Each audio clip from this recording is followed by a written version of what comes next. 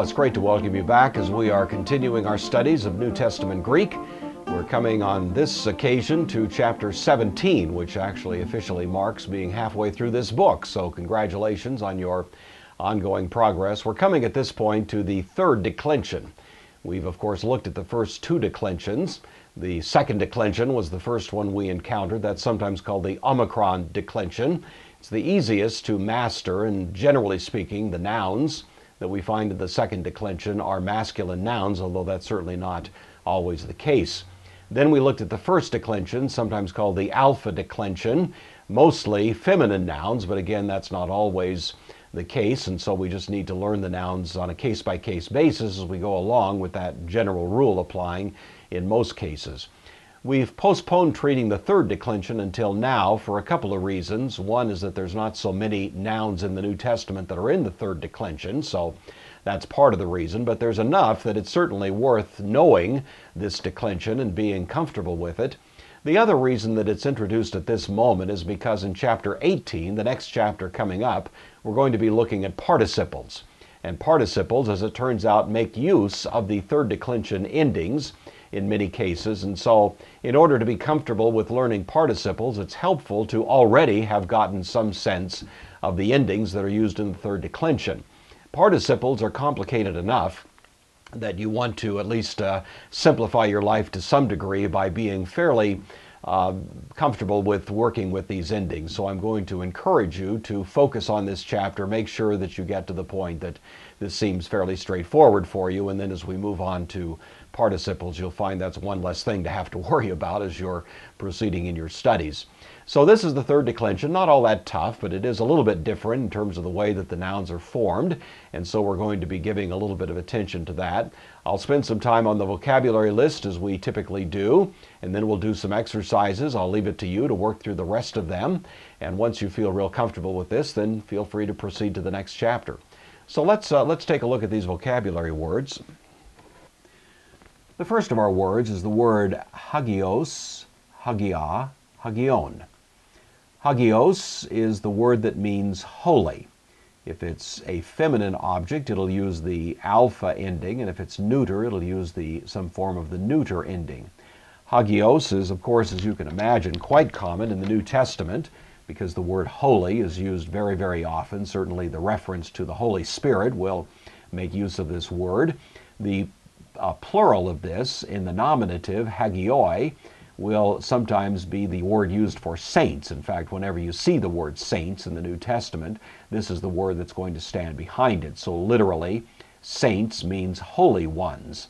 If it's a feminine object, then of course it's going to be the alpha ending. For example, if we ran into the phrase the Holy Church, ecclesia hagia, then that would be the term we'd use. If it's a holy thing, then of course it'd be some form of the neuter ending there. The next word we have is haima, haimatos. Notice that in the third declension you are provided both the nominative and the genitive singular. The reason you're provided the genitive singular is because you need that form of the noun in order to know how the rest of the declension will proceed. The nominative is sometimes a little bit irregular, and so the way to learn this is simply the combination haima, haimatos, and remembering that it's neuter. I'll just mention to you that every third declension noun that ends in mu alpha is neuter. We'll see some more even in this vocabulary list that illustrate that point. Haima is, of course, the word from which we get the word hema, hematology, hematoma. Words like that are used in the medical profession commonly refer to blood. And, of course, the word haima is the word for blood. And so we run into this in the New Testament. Obviously, we find many references to blood, the blood of Christ, and so on. And so all of this is important to master because this word shows up so frequently. The next word we have is the word aion, aionos. It's the word for age. You may have studied a little bit of history of Christian doctrine and heard of the Gnostic teaching about aion, ages or emanations. That's not the sense, of course, in which it's used in the New Testament, but it may be a connection you can make at this point. But the word is translated age. It's used in that sense on many occasions. There is a kind of idiomatic use of the word. For example, if you see, and you can look in Machen's text here to find this, eis ton aiona, then that would literally be into the age, but it's idiomatically translated forever. On the other hand, if you see eis tous aionos, ton aionon, into the ages of the ages, that's going to be idiomatically translated forever and ever. So the word, of course, is used in a variety of occasions in the New Testament, and that's the basic meaning of it. Archon, archontos, again you have the genitive singular provided for you here, means a ruler. We've already had the word archo, I rule, and archomai, I begin. We are not surprised, therefore, that the word noun form of that word, archon, means a ruler. If you've studied anything about ancient Greek history, you know that Athens was at one time ruled by a college of men known as the archons, the rulers, and so that was simply this word being applied to the office of political leadership in the city of Athens. Gramma means letter, grammatos, the genitive singular of this. We have all kinds of words, of course, in English that use that particular root. Telegram would be a good example, and certain others you can think of them. Grammar, that idea. All of these simply have to do with letter, the letters of the alphabet, other terms that would make use of that particular term. So that's very common in the New Testament. Notice again that it's a mu alpha term, and therefore it is neuter, as are all third declension nouns that end in mu alpha. Next we have the word elpis, elpidos. Elpis means hope. Elpidos is the genitive singular. It's a feminine noun. It's used, of course, very commonly, as you can imagine, in the New Testament. It means hope. And so all of those times when we hear about hope in the New Testament, faith, hope, and love, and so on, all of these make use of this word. I'm not aware of any English word that derives directly from this, so this is one you'll simply have to memorize, but it shows up so frequently, I don't think you'll have any trouble doing so. The next word is the word thelema, thelematos. Thelema is the word for will. Notice that the longer ending here requires that we move the acute accent to the penult, which is what takes place here. It becomes the antepenult in this particular form of the word, because of course you can't accent the syllable preceding the antepenult. This word means will. If you've studied any history of Christian theology, you know that at one point, way back when, there was something called the monothelite controversy. That was a heresy that taught that Jesus only had one will. That was rejected by the church, which substituted the view that Christ had two wills. Well, monothelite literally means one will, and it took its name from this particular Greek word. The next word is the word nux. Nux and nuktos means night. You know the word nocturnal, and that comes from this Greek word. Nuktos is the genitive singular. It's feminine. And so beyond that, you just need to learn that word. It means night. Nicodemus came to Jesus by night. That would be the word that was used there. Onema, onomatos, means name. Our word name in AME comes from this Greek word noma, onema, and onomatos. Nominalism, that philosophy of name, is also from this particular word. And so that should make it fairly easy to remember. And it's used, of course, commonly in the New Testament simply to refer to a person's name.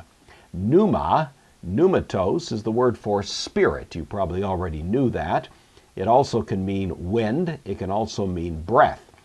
If you've studied any Hebrew, you know that there's also a word ruah, which can also have those three meanings. The meaning of wind, breath, or spirit. In the New Testament, we find this word, of course, used very, very frequently.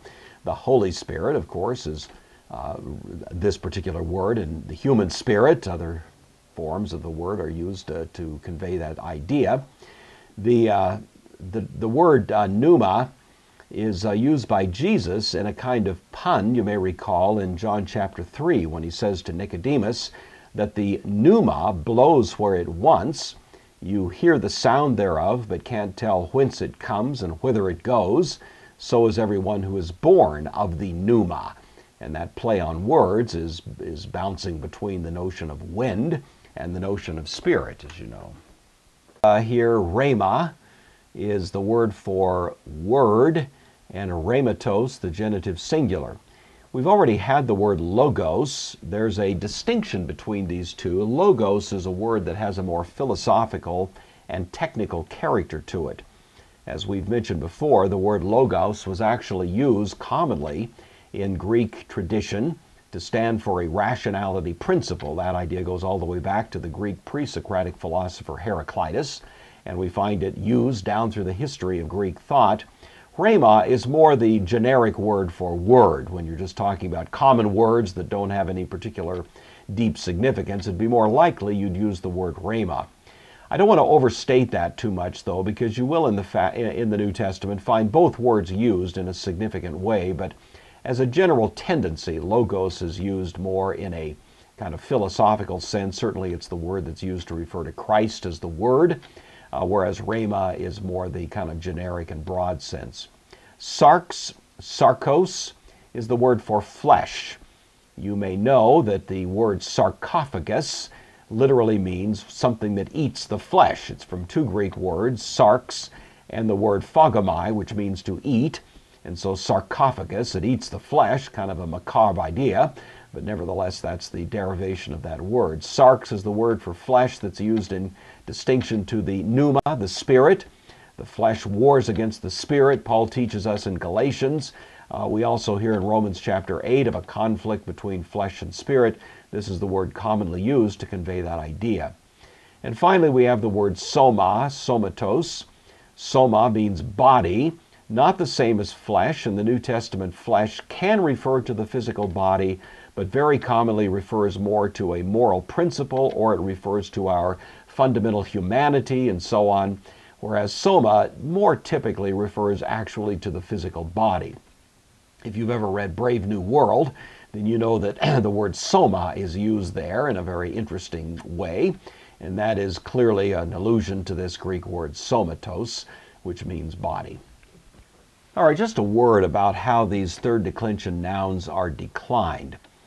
There's three different forms that Machen provides for you, and you'll notice these in the first page of this chapter. The easiest of them is found in the form of the word elpis. Notice that the accent here is on the second syllable, elpis. It would be the ultima, but of course when we come to the genitive singular, we add a syllable, elpidos, and so that turns this syllable into, in this case, the penult. The retentive rule ordinarily says that we leave the accent where we found it, and in this particular case that's exactly what you'll see happens. All the way through, the accent remains on the same syllable, even though the syllable itself may become something besides the ultima. So it's the ultima here, the penult here, the penult here, and so on, all the way down, but the accent wants to stay where you found it. As a general rule, in the third declension, when the ultima is accented in a two or more syllable word, then that's what you're going to find. The accent will remain where you found it, and that's the easiest then of the various ways in which the rules of accent apply in the third declension. Now let's add this second column as Machen does, and notice here we have a similar situation. We have the accent landing on the ultima. The difference is that elpis is a two-syllable word, whereas nux is a one-syllable word. So this gives rise to a separate rule that applies in the third declension. It's simply this, that when you have a one-syllable third declension noun, then in the genitive and the dative of both the singular and the plural, the accent is going to shift to the ultima. So it's nux, nuktos, nukti, nukta, nux, nuktes, nukton, nugzin, and nuktas. Don't ask me why. These are not questions that I can answer, but this is simply one of the features of the third declension that makes it a little bit more tricky. So ordinarily the retentive rule applies, but there's an exception in the case of a one-syllable third declension noun. The same principle would apply to the one-syllable word sarx.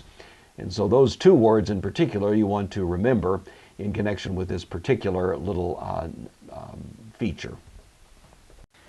Let's add the third column now, which becomes a third alternative, and this really does pretty much cover the waterfront. This would be a third declension noun of more than one syllable, where the accent doesn't land on the ultima, but lands on the, in this case, penult. And the general rule is that in third declension nouns that have this form, again, the retentive rule is going to apply. So you'll notice that the accent remains all the way through on the first syllable, with the exception of the genitive plural, where we have this long ultima, and that forces the accent over to the penult. So otherwise, with the exception of that one word, you're going to find that the accent remains where we found it. Now, the other thing to notice here is how the dative plural in each case changes its form a bit. We have elpidon, elpisi here, nugzi here, arcusin here. And this little strange change where we find the sigma showing up is explained by Machen in the chapter, and you might want to take a look at that. But for my money, I think it's easier just to remember it, just to make a little note that the dative plural in the third declension does incorporate the sigma and looks a little bit different. And I think it's just as easy to kind of memorize these for each noun as you go along. You'll begin noticing a kind of rule or principle that applies in each case, but that's probably the easiest way to deal with it. It has to do with certain vowels that are contracted along the way, but I don't want to try to get into too much detail on that yet. So just make a note of that, learn it, and again, you'll find it's not too tough to master, but it is a somewhat unexpected aspect of the third declension. All right, one more note before we look at the exercises. This word onema, onomatos, onomati, this is the word for name, as you know. The thing to notice about it is that it ends in mu alpha. And these particular third declension nouns that end in mu alpha are a little bit different from the others. And the thing that you want to notice about them is simply that we really only have the nominative, genitive, and dative. The accusative and vocative are all identical to the nominative, and so it in some ways is a little bit easier. So we have the retentive rule applying here. It moves the accent to the antepenult here. Same thing here. Same thing here. Of course, the long ultima requires that the accent land on the penult here. And then this short ultima puts it back here where we found it. So the retentive rule is basically applying in the way that we would expect, and the accent kind of moves around depending on the overall length of the word. The endings are otherwise similar to what we've already seen, and it's a little simpler because, as you can see, the accusative and vocative are identical to the nominative all the way through. As noted already, all of these mu alpha nouns in the third declension are neuter. And so the form that you're seeing right here would apply generally to any neuter third declension nouns. All right, let's look at the exercises. This is the first one from the Machen text, the translation exercise. Elpida uk ekusen, uda to pneuma to hagion. So I recognize this word is hope, elpida. And I notice as well that it appears to be in the accusative. So I'm going to keep that in mind. It's probably a direct object here. Uk ekusen, they do not have. This is easy. We had this in the very first vocabulary list. They do not have elpida, hope, uda, nor, to pneuma, the spirit, to hagion, the holy. Notice that pneuma is neuter, and thus hagion is neuter to agree with spirit. So even though we think of the Holy Spirit as personal in the New Testament and refer to the Holy Spirit with the personal pronoun he, nevertheless the actual Greek here is a neuter word, and so the Holy Spirit here is kept in the neuter gender. So they do not have hope nor the Holy Spirit. would be the sense of that one. Number 2, dia with the accusative is on account of, tain elpida, the hope, tain kalein, the good, feminine, adjective to agree with the feminine, noun, elpida, so on account of the good hope, the disciples, in the nominative here, the subject of the sentence, enegkon, from Pharaoh, brought, tauta, these things. To Kyriou, I left out, the disciples of the Lord, brought these things. So, putting it together, on account of the good hope, the Lord's disciples brought these things. And the third of the translation exercises, tauta esten ta remata to hagiou pneumatos. These, or these things, then I notice that this is a singular verb, these is. That doesn't make good English, but you'll remember that a neuter plural subject in Greek can take the singular verb, and that's what Machen is offering to us here. So we would translate it, these are. Notice also that a two-syllable enclitic following a word with the circumflex on the penult adds an acute accent on the ultima, not an accent grave. So it's tauta esten, these are, ta remata, the words, accusative plural of that word rema, these words, to hagiou, of the holy pneumatos Spirit. These are the words of the Holy Spirit. All right, so let's move on then to the composition exercises. The first one that Machen gives us is, by the will of God, we believed on the name of the Lord. So we'll take a look at what we have here. To thalemati to theu. This is the dative of means, using this word thelema, will. So by the will of God, in the dative case, dative of means, by the will to theu of God, epistousamen, first person plural of the aorist of pisteuo, we believed, eis to onema, the neuter article with the neuter noun onema, eis to onema, in the name. This is the accusative. Notice that the accusative is the same form as the vocative. So eis to onema, in the name, to Kyriou, of the Lord. The second exercise, the rulers. So I have this word archon. This is the nominative plural, hoi archontes. The accent remains where I found it because the short ultima, hoi archontes, the rulers, did not uk elaban. I use the second aorist of lambano, the third person plural ending, identical to the first person singular ending. The rulers did not receive this hope. Elpida is feminine, so tautain, tain, elpida, this the hope, literally, using a feminine demonstrative pronoun with the hope, elpida. Apo takes the genitive, to apostolou, from the apostle, comma, hoti, because, uk epistousan, they did not believe, third person plural of the aorist, and so it's going to be, they did not believe, eis ton kurion, in the Lord. Pretty straightforward. I hope you didn't have any trouble with that. Let's take a look at the third of these exercises. Number 3 reads, we shall know the will of God forever. You'll remember that gnosko has a deponent future, gnosomai. That's what we have here, but it's the first person plural, so it's going to be gnosomatha.